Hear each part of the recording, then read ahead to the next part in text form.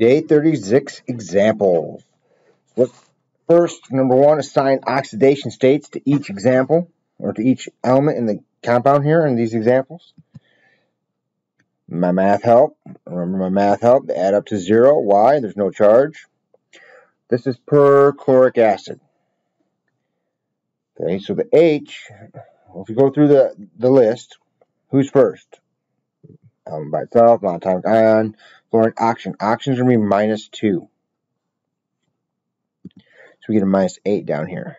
Now, chlorine likes to be -1, doesn't it? So if I write down -1 for chlorine, -1, that means hydrogen has to be +9. That's not going to happen. Hydrogen's either going to be +1. It can only be +1. It cannot be any bigger than +1. Why? Well, hydrogen's 1 proton.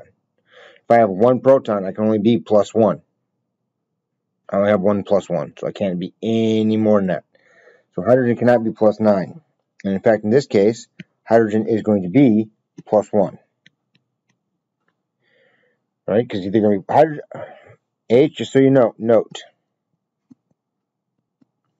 H can either be 0, it can be +1, or it can be -1. Those are the only 3 options for H, because it's 1 proton. That's it. I can either gain 1 electron and be minus, right? Because if I gain 1 electron, I'm 1s2, and it's full valence. It's not going to go to 2s1. I'm not going to do that. H, that's +1 here. That means chlorine can be +7. There you go. And how do you know that? Because you can separate these guys, can't we? H plus and ClO4 minus. You can always separate them and do the ions individually. Phosphate. Math help. We add up to -3. So we go through. We have oxygen. Oxygen's -2. And there's 4 of them, so that's a -8. So what does phosphorus have to be? +5. Right. Here's another analogy with, instead of ClO3 minus for chlorate, this is BrO3 minus for bromate. Our math help, we add up to -1. Who do we start with? Well, oxygen. Oxygen's -2. And there are 3 of them, so that's a -6. That means bromine has to be +5, doesn't it? Dichromate. We add up to -2. Well, who do we start with? We start with oxygen. Oxygen's -2, and there are 7 of them. So that is a -14. So underneath chromium, it has to be a +12, doesn't it? And since there's 2 chromiums, that means we are +6. That's chromium 6 in dichromate. Now, how would you name E? If I looked at E, how would I name it? I would name it, it's iron and it's oxygen, so it's iron oxide, but I have to figure out the charge. Well, it's iron 3 oxide. So we know it's already iron 3 oxide, and oxygen's -2. Does that work for us? Well, -2 times 3 would be -6, plus 3 times 2 would be +6. So it still works. Okay? So it's new, but it's not new at the same time. So some of this, like with dichromate, it was good to work out. But iron 3 oxide, the naming is the same as the oxidation states. O2, what do we got here? Well, it's an element by itself. 0, right? Because the math help has to be 0. Well, if the math help is 0, what equals 0? 0 equals 0. There we go. What about the monatomic ion here? It's +3. Sodium hydride. Math help, 0. Obviously, NaH is not okay in my Word document here. So what do we start with? Who do we start with? Well, hydrogen, if you go down the list, it's an element by itself, no. Monatomic ion, no. Oxygen, fluorine, no. Oxygen, no. Halogen, no. Hydrogen. Hydrogen is +1 with nonmetals.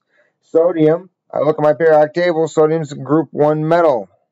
So hydrogen is probably going to be -1, which means sodium would be +1, and that works out. because group 1 metals are always +1. Calcium nitrate. Ooh, what do we got here? Well, at this point, I want to point something out. I can always take out NO3 minus and do it itself. Watch. If we do that, they add up to -1. Oxygen's -2. So that's -6 here. So it means +5. +5. And I didn't write that in blue. Let me write that in blue for you. +5 and -6. Let's do it in the compound now. So we know oxygen's -2, and we know calcium's +2. Those are what we know for sure. So there's a +2 there. 2 times 3 is 6, times 2 is a -12. That means +10 has to go into nitrogen. I got 2 of them, so each nitrogen is +5. And so it's going to work out just the same. So you can do it either way. If you need to pull the polyatomic ion out to do it, feel free to do so. How would you name J? I would name J nickel 2 oxide, wouldn't you? +2, -2. Works out great. What about K? How would you name K? I would name it vanadium what oxide? Well, I know sulfate. Remember, sulfate is SO4 2-, and I have 2 2-. So vanadium should be +4, right? Vanadium 4 sulfate. Oxygen's -2. We know oxygen's going to be -2. It'll be -2 over here as well. And again, let's just do both, just to show you. So it's a -8, so +6.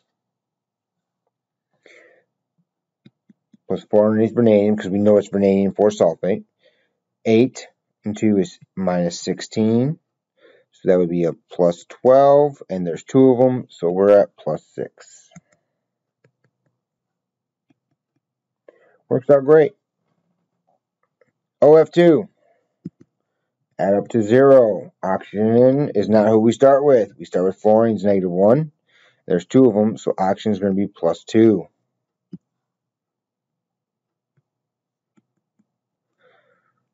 Probably not a very stable compound, because oxygen wants to be -2. Okay, so the whole reason for doing that, all those oxidation states, is to figure out who changes. So I want to know if this is, which of the following are oxidation reduction reactions. And then who's being oxidized, who's being reduced. So copper, silver, right? So I got copper, and then I got copper 2+. So if copper changes its charge, chances that's a redox reaction. Chances are A is a redox reaction. Oxidation states, well, copper goes from 0 to +2. And silver goes from +2, or +1, excuse me, 2 +1s to 0. Okay, what's what? Who's oxidized? Who's losing electrons? Well, that would be copper.